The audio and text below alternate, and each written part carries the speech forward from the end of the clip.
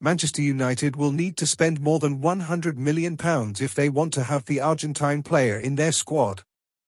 Enzo Fernandez, who currently plays for the Portuguese club Benfica, as a midfielder, is being passed over by Manchester. According to a report that was released by OS Red Devils, the investment would be for the summer season, but Benfica managed to buy it for £12 million from Argentine club River Plate.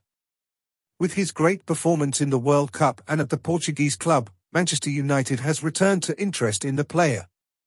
His contract with Benfica lasts until the summer of 2027, and many clubs are interested in having him on their team. Will Manchester manage to get Enzo Fernandez out of Benfica?